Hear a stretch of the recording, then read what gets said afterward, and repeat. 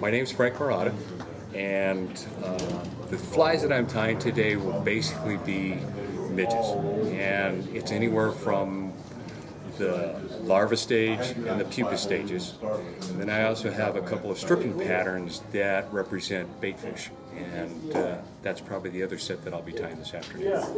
What I'm going to be tying right now is the first stage, or the larval stage of midge when it comes to the life cycle.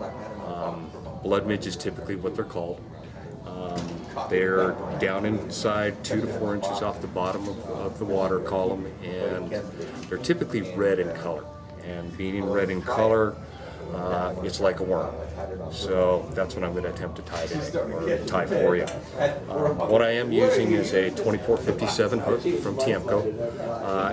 Generally, it's anywhere between a size 16 and a size 14. Some of the materials that I will be using it's kind of a unique kind of a thread, but it's a stretch cord. And what it is actually found in jewelry stores. And it's a 0.5 millimeter stretch cord in clear. I'm also going to be using uni thread, 8/0 red, and to cover up the head, I'm going to be using 8/0 uni thread black.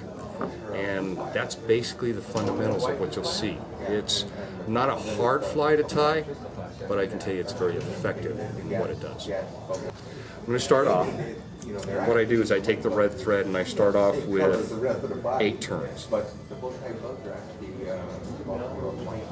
And when I'm actually going side by side like this, I'm using the other side of the thread here in order to keep everything side by side, so that way I don't overlap anything. So I snip off the end. I take my cord and I place it on the top of the shank itself, and I cinch it down.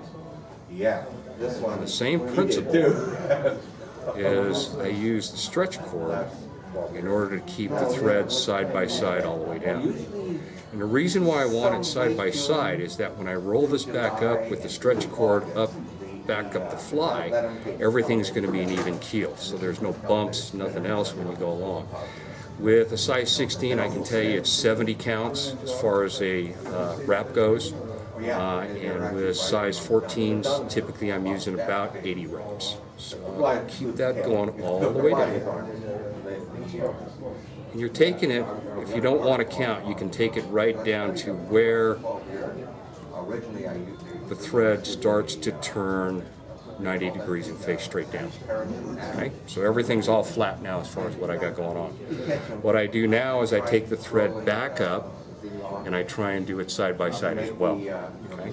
So it's a little bit slower process because I don't have the stretch cord to help me keep and make sure that I'm not overlapping. But with the magnifying glass that I'm using today, it helps me to see that, so that way I know I'm not overlapping and I keep a smooth contour all the way back up the body of the fly.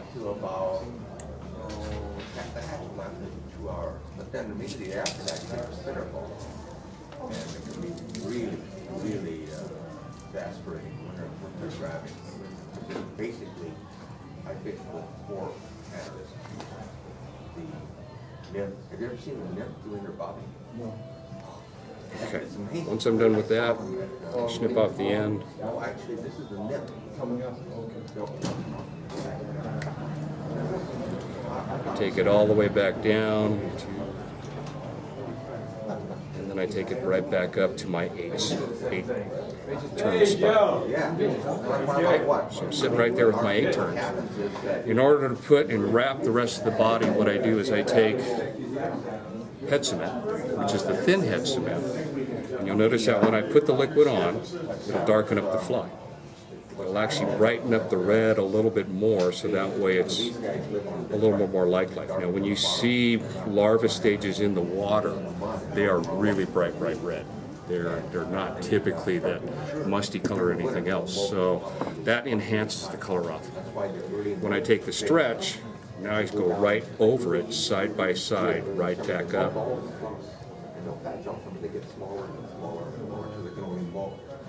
The body of the fly. During the winter, they have to molt to grow. They have to shed their excess, anything else. And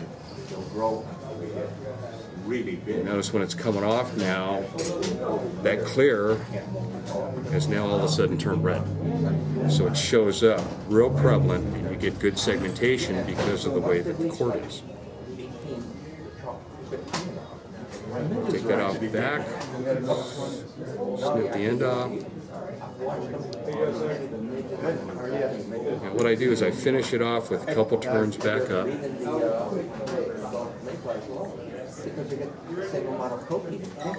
If you want, you can fish the fly as is with a red head. But I found out that underneath the water and some of the stuff that we've looked at in the past, that if you make a promination of where the head is at with a different contrasting color, they see it actually a little bit better. So what I do is I take either olive or I take black. Right now in Southern California, the black is actually working better. So I do the same thing. I start my wraps, I take it straight up, side by side, all the way through, snip it off. Do the same process now. I finish it back 10, going back. And I always try and make it side by side so you have a very smooth contact. With a larval stage, you'll notice that when you actually see them in the water, it's very smooth, there's no bumps. And all I do is take a little head cement so that way I have a fly that's going to be a little bit more durable.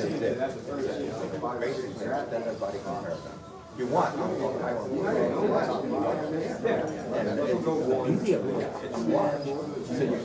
The bad part of it is really hard to